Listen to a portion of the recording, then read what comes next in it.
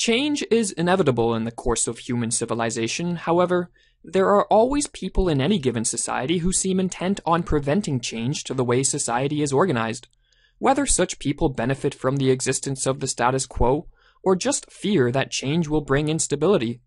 But there are also those who see the existing social order as far from optimal and thus desire change. To both groups, a question which is of great interest, albeit for different reasons, is how society changes, or in other words, what factors contribute to the way society organizes itself. In this lecture, we are going to examine the views of the 20th century philosopher and economist Ludwig von Mises on the issue of societal change. Mises was someone who certainly favored change in his time. Being born in the Austro-Hungarian Empire in 1881, Mises observed firsthand the destruction brought about by the rise of socialism and the totalitarian governments it spawned throughout Europe and Asia. In fact, Hitler's rise to power in the 1930s forced Mises to flee Europe for America, as he was not only a well-known Jewish intellectual, but also one of the staunchest critics of Hitler's National Socialism, and all brands of socialism for that matter. When addressing the question of change in human history, philosophers and historians have often viewed the role played by the individual in shaping the course of events as virtually non-existent. Instead, many have adhered to what is called a philosophy of history, that being, a theory which attempts to discern an underlying general pattern in the course of historical events.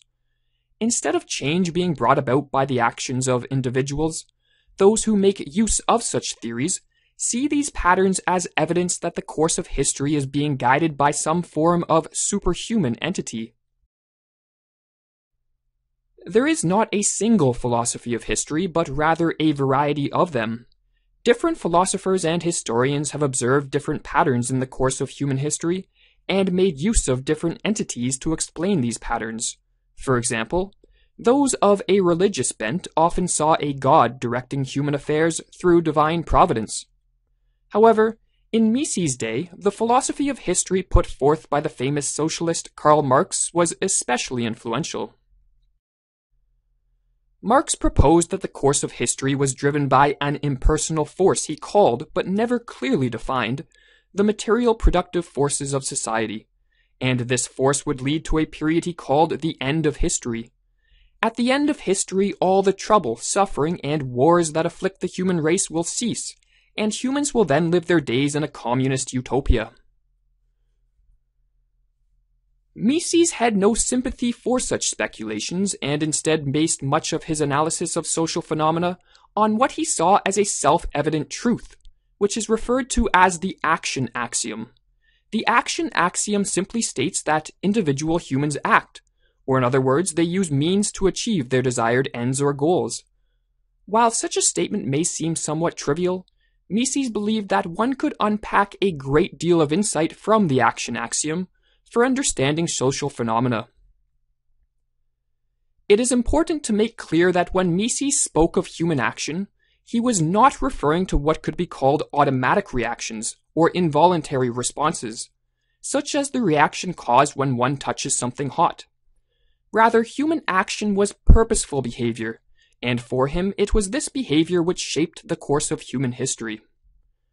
As he wrote, "History is the record of human actions. It establishes the fact that men, inspired by definite ideas, made definite judgments of value, chose definite ends, and resorted to definite means in order to attain the ends chosen." Most people will certainly agree that human action, as Mises defined it, influences the course of human history. However, where Mises differed from many of his contemporaries was that while he did not deny the possibility of some superhuman entity influencing human action, he thought that because we really have no way of knowing if such a thing exists, that the furthest back we are warranted to trace the cause of human action is to the ideas which engender them.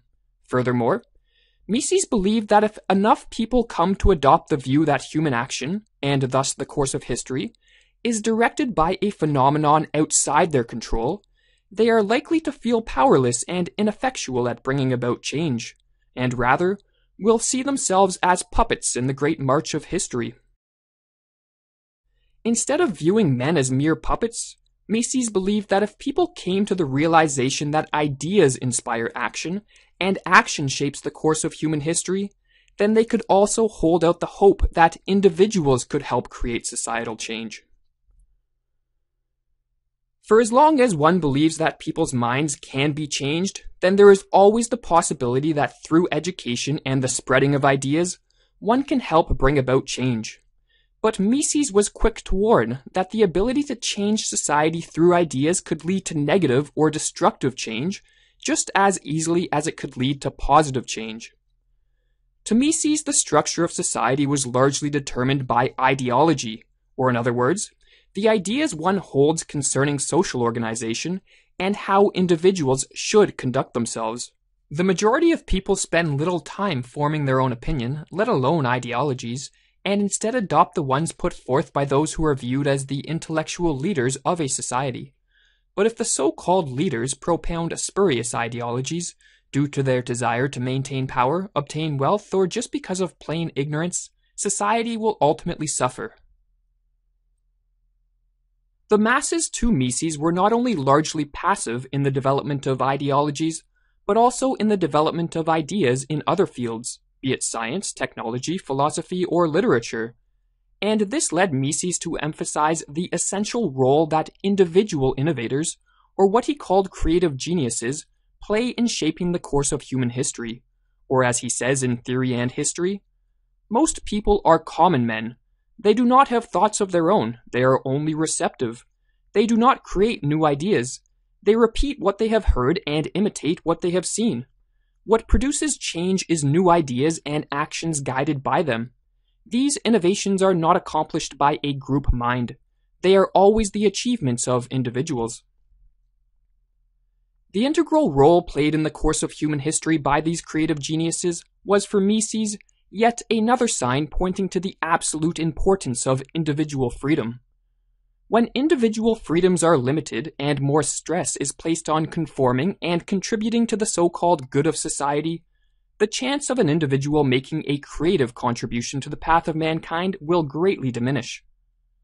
In addition to individual freedom, Mises also emphasized that in order to promote the flourishing levels of creativity which lead to positive change, a society must have a smooth functioning economic system so that it may produce adequate amounts of wealth. While many philosophers certainly agree with the importance of individual freedoms in fostering creativity, there are few who stress the importance of wealth. In fact, many look down on the creation of wealth. However, as an economist, Mises was not naive to the fact that if most people are constantly worrying about where they are going to get their next meal, it is unlikely they will put much effort into philosophizing, developing innovative technologies, composing music, writing books, or engaging in scientific experiments. And to conclude this lecture, we will quote Mises on this issue of the importance of wealth in fostering creativity.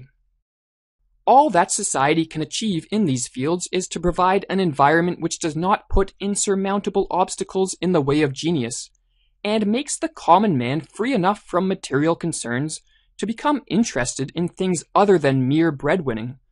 The foremost social means of making man more human is to fight poverty. Wisdom and science and the arts thrive better in a world of affluence than among needy peoples.